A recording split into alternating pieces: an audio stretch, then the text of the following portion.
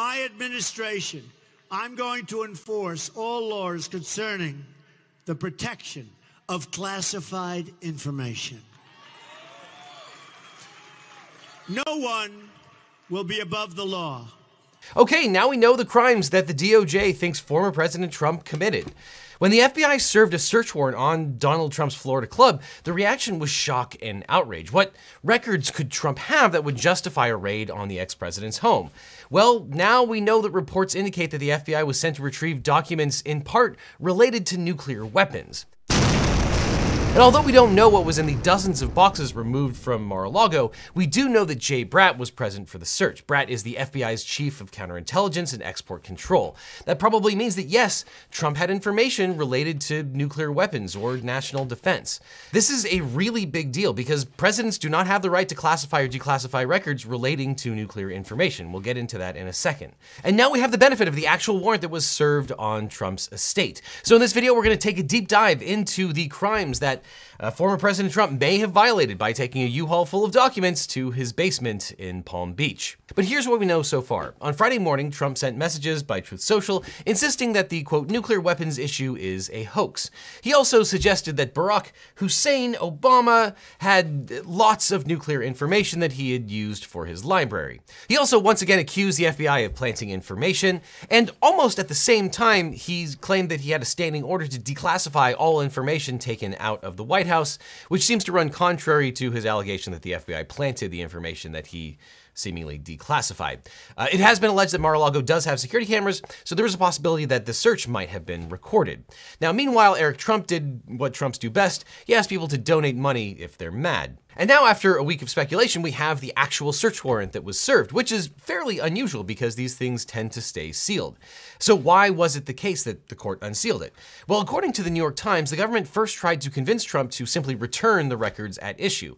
When he did not comply, the government served Trump with a subpoena to return the boxes. Trump apparently only partially responded to the subpoena, so the DOJ decided to get a search warrant to get the rest of the records. The Washington Post has reported that the FBI sought, among other items, classified documents related to nuclear weapons. Attorney General Merrick Garland held a press conference on Thursday where he confirmed three things. First, that he approved the warrant in accordance with the memo on political targets. For more information about that memo, which originated with Trump's Attorney General Bill Barr, check out my other video on the Trump search warrant. Now, second, the DOJ filed a motion with the district court to unseal the warrant application and the warrant itself. That made the two documents public, although it did not unseal the probable cause affidavit that gave rise to the warrant itself. And third, the search warrant and the return were left with Trump's lawyers in accordance with the federal rules of civil procedure. So now we can examine the unsealed warrant itself. According to the search warrant, the property to be seized included, quote, all physical documents and records constituting evidence, contraband, fruits of crime, or other items illegally possessed in violation of 18 U.S.C. sections 793, 2071, or 1519. So this means that Trump is being investigated under the following statutes: 18 U.S.C. 2071, which prohibits the concealment, removal, or mutilation of information; 18 U.S.C. 793, which prohibits gathering, transmitting, or losing defense information; and 18 U.S.C. 1519, which outlaws the destruction, alteration, or falsification of records in federal investigations. Trump's lawyers have argued that Trump had a right to declassify all of these records and that he did so before he left office.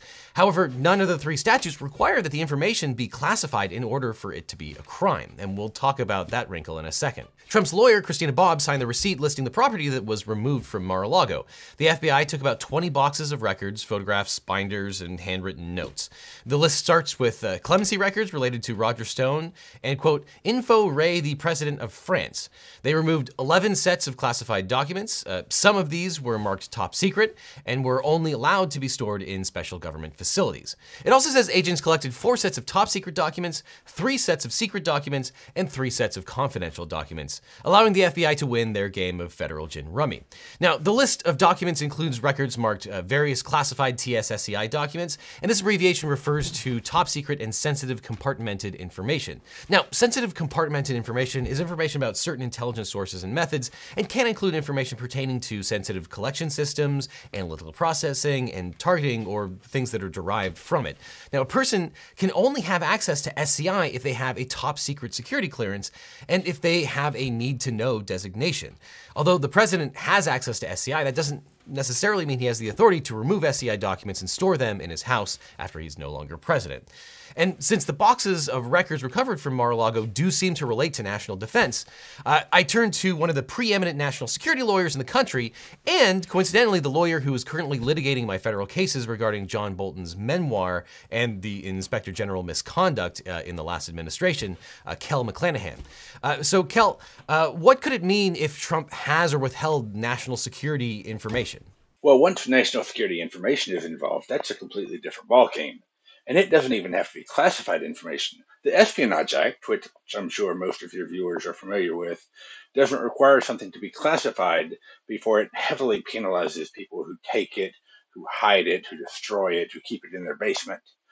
It just requires that something be called national defense information, which is helpfully defined as information related to the national defense. That extraordinarily broad definition allows people to be prosecuted under the Espionage Act for taking information that is not classified as long as it has something to do with the national defense. And when you have classified information, well, that triggers a different law called 18 U.S.C. 1924, which used to be a misdemeanor that people pled down to for mishandling classified information.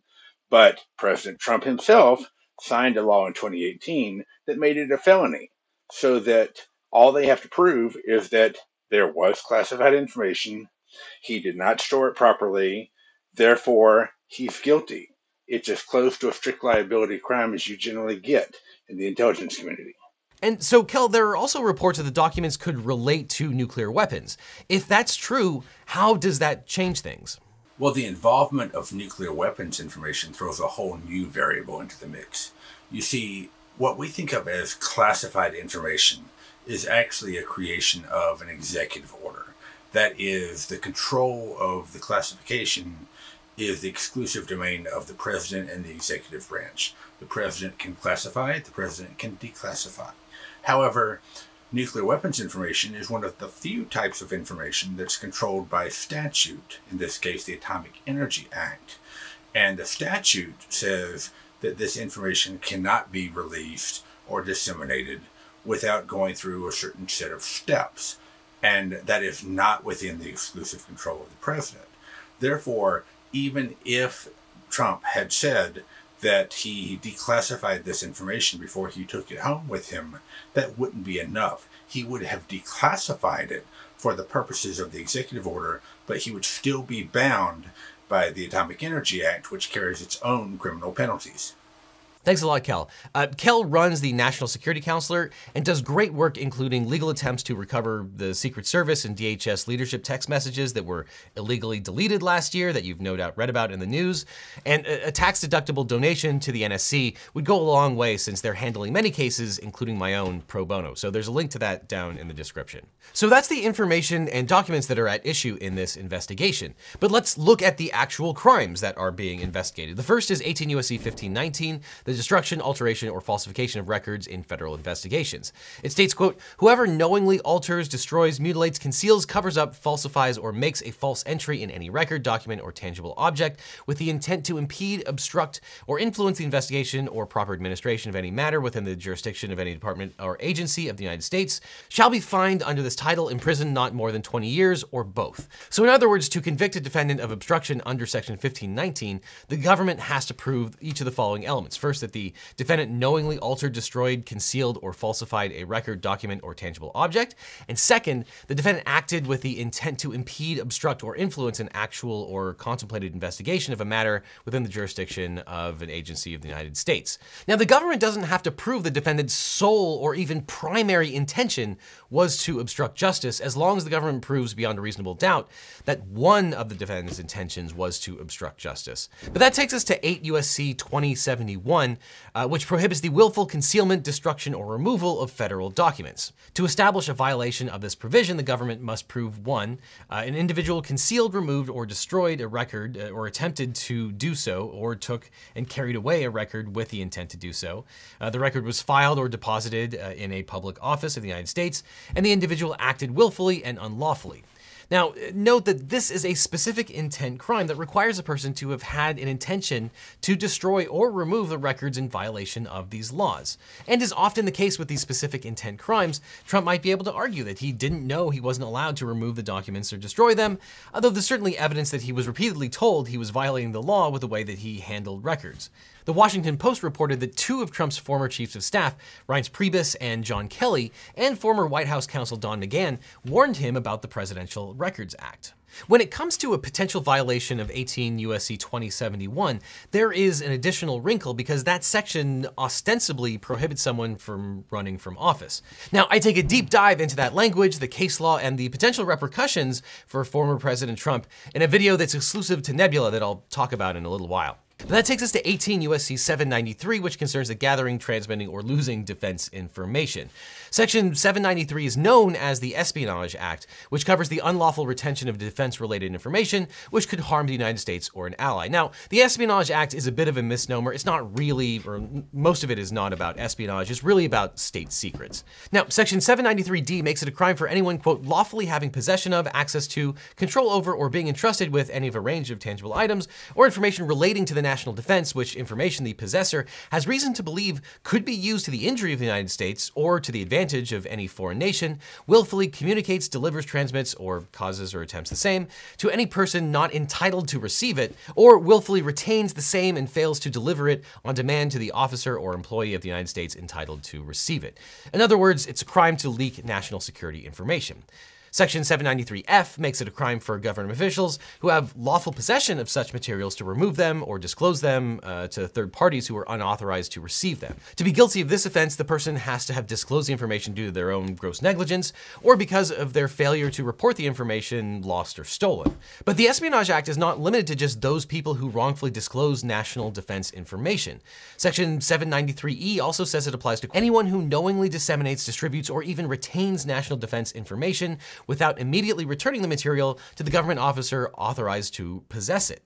In other words, the text of the act draws no distinction between the leaker, the recipient of the link, or the 100th person to redistribute, retransmit, or even retain the national defense information that, by that point, is already in the public domain. So basically, the entire staff of NAR-A-LAGO should probably lawyer up at this point. And if the person who is charged under the act knows or has reason to believe that the information in their possession relates to the national defense and could be used to injure the United States or benefit a foreign power, that person is violating the act's plain language regardless of their specific intent. So that means that almost anyone in the chain could be prosecuted under this section. The leaker, who in this case would be the ex-president, his son, son-in-law, a journalist, or even one of Trump's lawyers. Now, there is one crime that isn't mentioned in the search warrant, and that is a violation of the Presidential Records Act. And there's a very good reason for why the PRA is not mentioned in the search warrant. So let's talk about a president and former president's responsibility under the PRA. Section 2203 of the Act gives the president the responsibility of identifying, preserving records during the administration and requires the president to take all such steps as may be necessary to preserve presidential records. However, a president may also destroy records that the president decides, quote, no longer have administrative, historical, informational, or evidentiary value. Before destroying records, the president must ask the archivist for their opinion. Although the archivist can give an opinion, the person can't stop the president from making their own call. And if the archivist does not sign off on the president's determination, congressional subcommittees are notified, but it's unclear what Congress can actually do during such a dispute. The statute is murky and vague, which brings up the most important point about the PRA. It lacks a real enforcement mechanism. Although a president is not supposed to rip up records, shred them, or flush them down the toilet, the PRA is at most a statement of best practices like an honor system. This was illustrated early in Trump's tenure when Crew challenged Trump's record-keeping practices by suing him under the PRA. Crew alleged that Trump deleted tweets in violation of the PRA, and that the White House use of encrypted and auto-deleting messages hindered the ability of federal agencies to perform their duties. The lawsuit sought a court order compelling the president to stop auto-deleting messages and preserve them under the PRA. But the DC Circuit dismissed Crew's lawsuit, interpreting the president's record-keeping duties narrowly. The court held that mandamus relief was only available under extraordinary circumstances, and that a president's record-keeping duties under the PRA are too discretionary to be enforced by court order. Although courts can review the classification of existing records, a court can't stop the president from acting. In other words, the court held it could not tell the president to create and preserve particular records.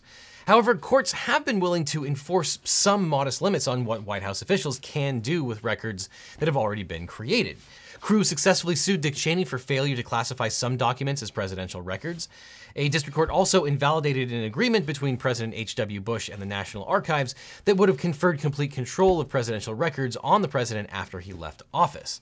Although citizens don't have a right to enforce the PRA, the Department of Justice arguably does have a mandate to enforce the PRA in some circumstances. Crew in the National Security Archive wrote to FBI Director Chris Wray and AG Merrick Garland and requested that they investigate whether former President Trump violated criminal laws by willfully destroying and mutilating his presidential records while in office. The National Archives also requested that the Department of Justice undertake an investigation. But there are a number of criminal statutes that make removal and destruction of federal property a crime.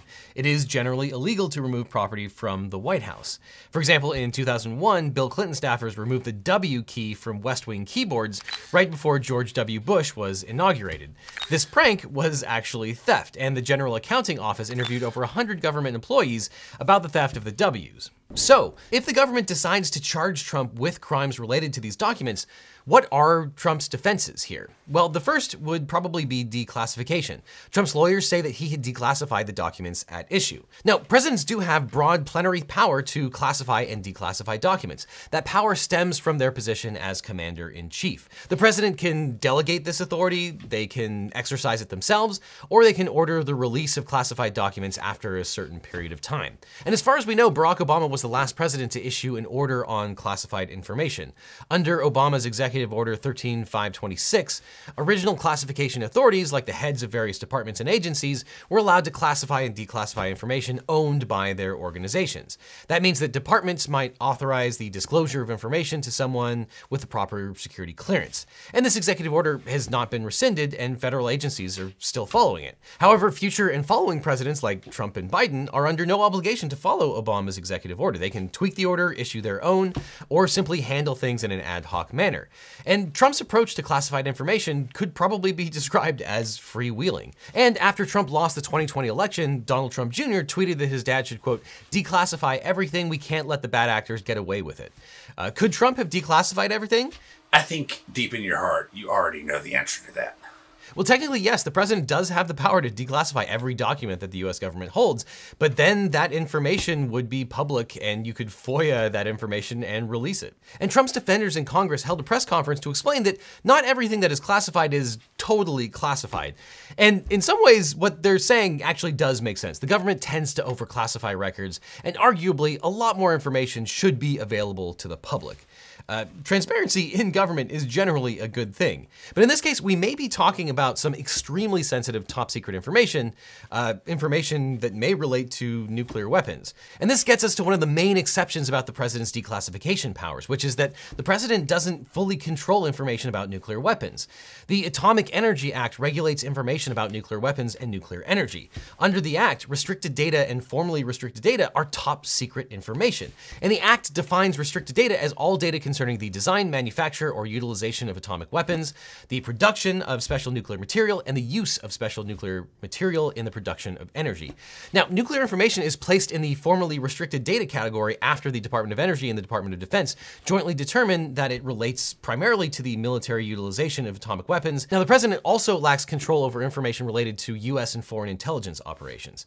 The Intelligence Identities Protection Act protects the identity of covert US intelligence operatives. Their identities and other intelligence sources are protected by statute, and the president cannot reveal them without breaking federal law. And there's also another exception to the president's declassification power, which should be completely obvious. Former presidents don't have the legal authority to declassify records after they leave office. But at base, as noted earlier, declassifying the documents is only one of the hurdles, since a lot of the statutes at issue here do not turn on whether the information is classified. That's completely unrelated. We also don't know if Trump followed the procedure for declassifying the documents. He can't just think declassification in his head while president and the documents are declassified. The lawyers at Just Security summarize the process for declassification like this. Classified documents have classification markings in the header and footer of each page, indicating indicating the level of classification for the document as a whole. Furthermore, classified records have cover sheets that specifically indicate when the record was classified by whom and under what authority, as well as when the classification expires. If Trump did in fact order the declassification, he still needed to make sure his staff took the necessary next steps to modify the classification markings on the documents before he could actually handle and store the records as a private citizen, as if they were unclassified. Under security classification rules, a classification marking on a document has to be treated as valid and binding unless and until a subsequent marking replaces it. Appropriate government staffers would have needed to cross out the classification markings in the headers and footers and stamped declassified on the record, noting when it was declassified by whom and under what authority. Since that does not appear to have been done with the classified documents reportedly identified to date, the documents remain classified and had to be treated as classified for handling and storage purposes. It's probably worth noting that ignorance is not going to be a defense here, because reportedly the FBI and DOJ met with Trump several times, issued a subpoena, and not all of the documents were given back. And even the fact that some of the documents were given back initially shows that they know how to handle classified documents and agreed that some of these documents needed to be returned to the government. That being said, Trump might have a First Amendment defense. The Supreme Court does recognize that in some cases the public's interest in receiving information can outweigh the government's interest in keeping it secret. However, when evaluating First Amendment concerns, the court gives more leeway to reporters who lawfully obtain government documents than they do to government officials. And when you're talking about classified and defense information or information related to nuclear documents, security interests are probably going to outweigh those First Amendment concerns. So will this be the thing that brings down the former president? It's hard to say, but a lot of people have noticed that a violation of Section 2071 can carry with it a penalty of being barred from office. Could that be used to prevent Trump from running again? Well, I have an entire separate video over on Nebula, exclusive to Nebula, which is today's sponsor along with CuriosityStream. Because on Nebula, my videos always come out early with 0 ads, and I release exclusive content like this all the time, like this entire video on whether Trump can be barred from office, a video on Alex Jones's testimony, whether it amounts to perjury or not, and my first full-length documentary, Bad Law Words Good, which is honestly hilarious. I'm really proud of it. All of this exclusive content is available only on Nebula, which you can get for free with CuriosityStream. Nebula is creator-owned and creator-operated, and there's exclusive new content released multiple times every day by the internet's best educational creators. And by the way, we've been developing Nebula like crazy. Nebula now has apps for iOS, Android, Apple TV, Roku, Fire TV, and Android TV. And it was recently nominated for its first Streamy Award. My fellow creators and I really care about Nebula, and we're thrilled to be partnering with CuriosityStream because they're the go-to source for the best documentaries and long-form educational content on the internet. They even have an entire section devoted to unsolved mysteries and crime. So if you like my videos, you'll love the thousands of titles on CuriosityStream. And the best way to get access to Nebula and all of the incredible content is through the amazing CuriosityStream Nebula bundle deal, with its current sales price of less than $15 per year to get full access to both sites. And to be clear, that Nebula subscription is not a trial, it's free for as long as you're a CuriosityStream member. There just isn't a better deal in streaming where you get 2 great streaming sites with content that you'll actually watch and enjoy for less than $15 a year at the current sales price. So to get CuriosityStream and Nebula for less than $15 per year, just click on the link that's on screen right now or down in the description. It's a great way to support educational content and get tons of exclusive content that you'll love. So for less than $15 per year, click on the link that's on screen right now or down in the description. And after that, click on this playlist for more LegalEagle videos. So click on this playlist or I'll see you in court.